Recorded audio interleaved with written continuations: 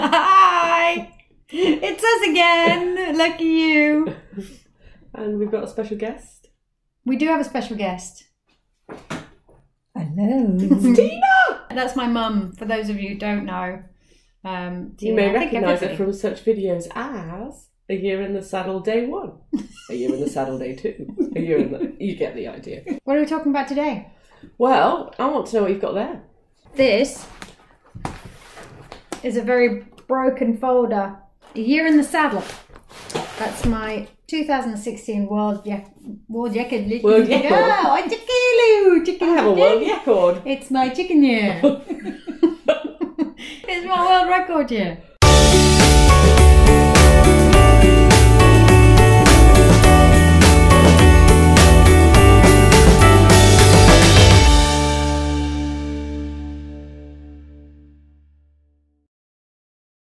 A lot of evidence for what record? The Guinness World Record for the furthest distance cycled in a year by a woman. Which was how far? The original record that was set by Billy Fleming was 26,603 miles, I believe.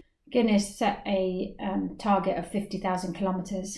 The total mileage was 52,025 kilometres, which equates to 32,326 miles. So you mentioned Billy. She was your inspiration, I believe. Yes, she was. So she passed away in 2014, which then resulted in an article about her and what she'd achieved. And then I read that and it planted a seed. For some reason, I decided that I could do that. I can do that. Sure, I can do that.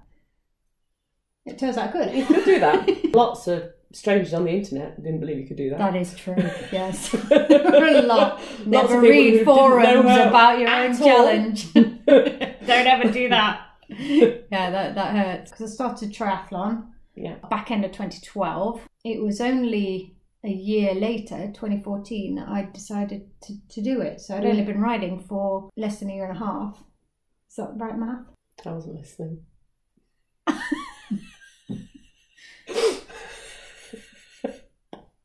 Bought a caravan because Mum was going to be supporting me through the year. Weren't you, Mum? Yes, of course. Come in.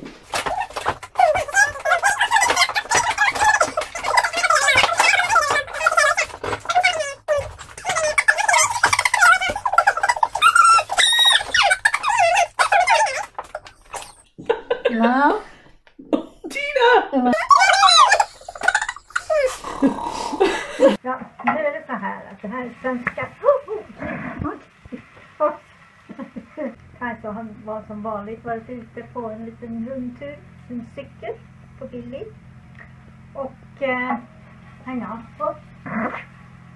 My God. Så jag borde ju säga det precis.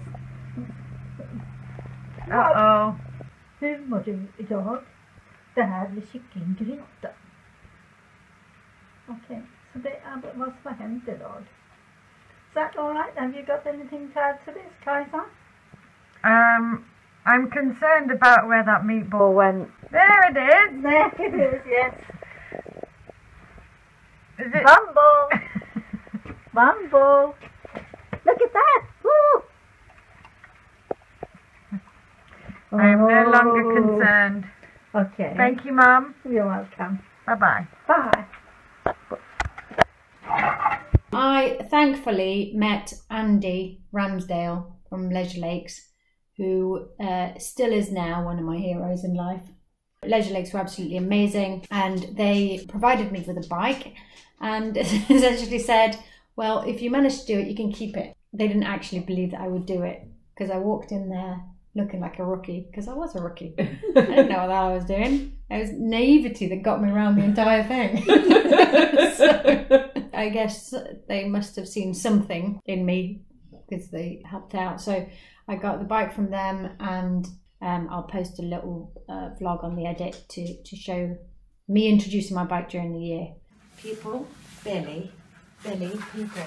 The bicycle is a Specialized Ruby comp. I have error bars on it from Redshift Sport, and a Redshift Sport dual position seat post, Apidura bags, top tube bag and saddle bag. They're doing pretty well, really.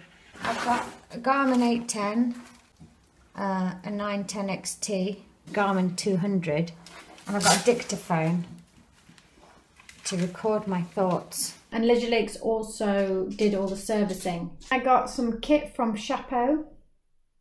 Beautiful kit from Chapeau, actually. Yes, and oh my God, their shorts were just the best. Training, yes.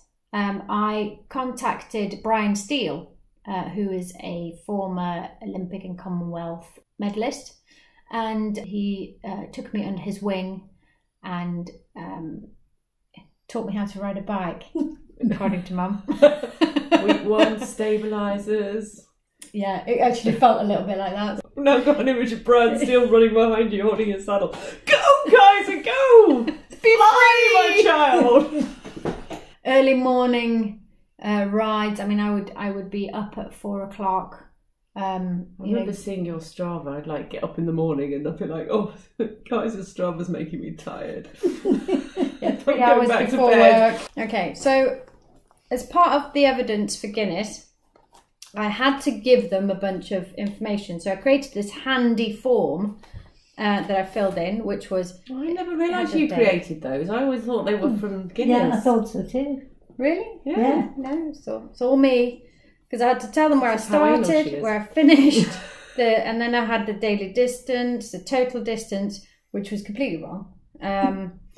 The date, obviously, start time, finish time. And then I had to document every single time that I stopped and the reason for it. It actually ended up being quite funny. Here's Faffage for you. 5 minutes, check map. 2 minutes, check map. 5 minutes, take picture and check map. 1 minute, check map. 2 minutes, check map. Do you think I was lost on that day? Moment. Hashtag you're on your own.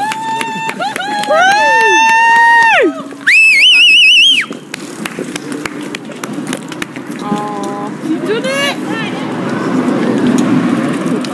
Started off doing 100 miles a day for a couple of days, and then things just took a downturn. Why? Here I was fighting the wind, because of the weather mainly. Is it not nice in January? It's a bit hit and miss. It's good in January, apparently. Yeah, and also it was a shock to my system, if you remember, the food. Yeah. So I used to eat porridge in training, absolutely fine. Had porridge for like 2 days, and then I couldn't stand the sight of it. Couldn't eat anything. Lost loads of weight. For 2 weeks, I was barely eating anything. It started with recovery pancakes.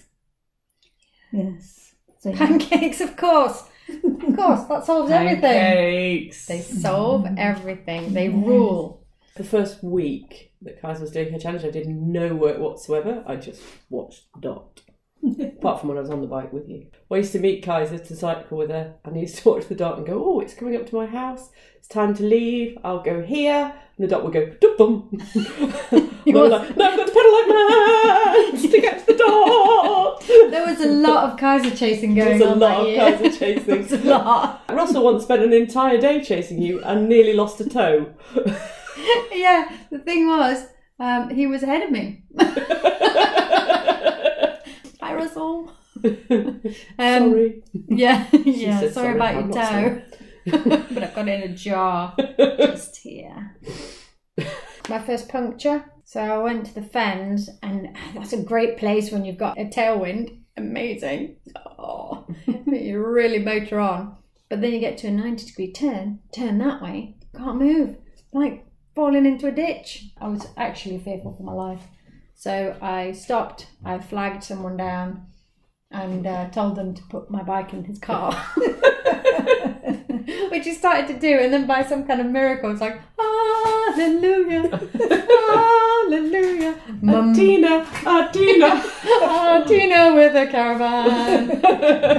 Yeah. Train. Kajsa is a train summoner. Yes, that was it. I became the train summoner. Any level crossing, there's a train. Here I was waiting for a train for 4 minutes. And 3 minutes, a little bit earlier. 2 on one day. Yep. There was so many floods. So many floods. Contemplating floods. Yeah, because there was a massive lake on the route. So where were you that day? It was We finished. Essex. Barley Lands. Well, hang on, we're day 12. We're 12 days in. We're stopped for a cry already. Yeah. That's a long time still to go in the year, isn't it? Yep. Winds. Yours or external? I can't tell. It just says rest from the wind. Look at this day. Stop to cry. Stop to cry again. That was only 5 minutes later. I've had enough. Today was a struggle. Everything hurt. Like everything hurt.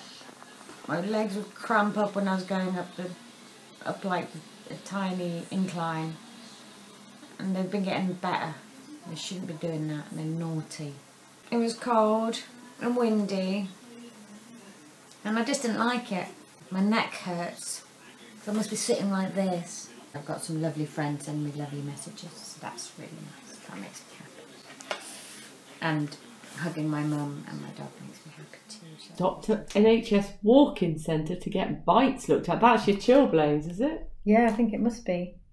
That must be my chilblains. Yeah. It started off with just like. You thought it might be a tick bite to start with. We were like, oh, I think you should get that checked at the doctor. Yeah.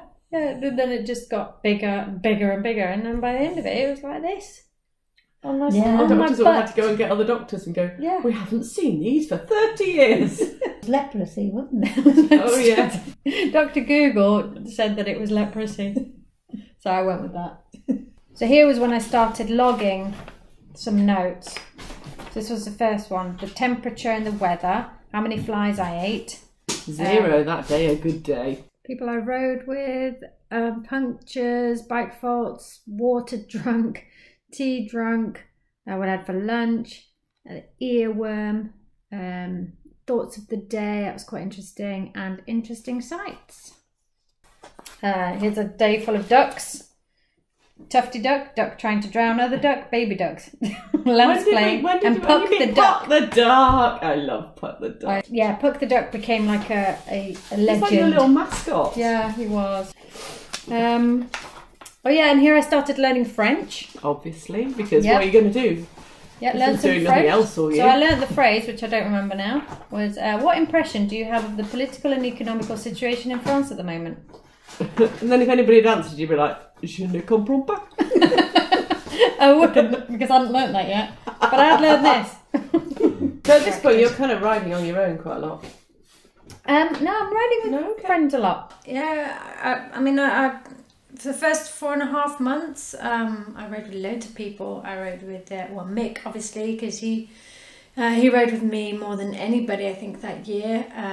Steve joined me loads. Russell for the first half. Jules, Chris, yourself, of course, Anne, Johnny, Ju, Tom. I'm sure I'm going to miss someone, but I'm sorry if I did. Sorry. Took the loneliness out of it, and I think if it wasn't for them, I would have probably gone insane or given up, whichever came first. The sun will come out tomorrow. Bet your bottom dollar. Tomorrow will be bright. You'll get it right one of these days. Summer! Excuse yourself for the different. You know what you should do now the weather's nice? Ride my bike? Leave the country. Leave the country, yeah. I think I will. And then I went to Europe.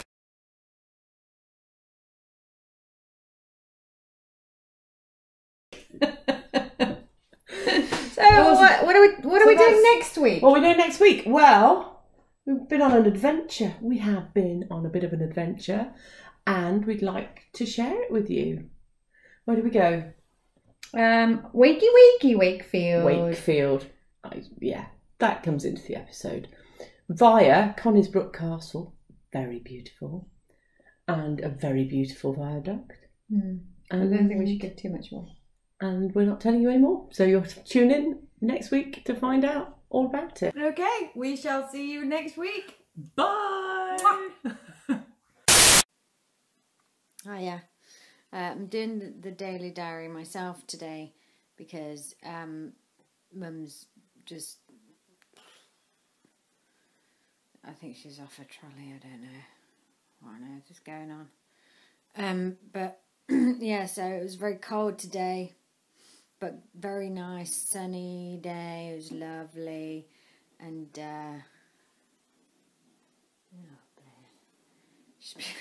she's been watching Walking Dead, and honestly, she gets so into it. I'm actually scared that if I let her in, she's uh-oh.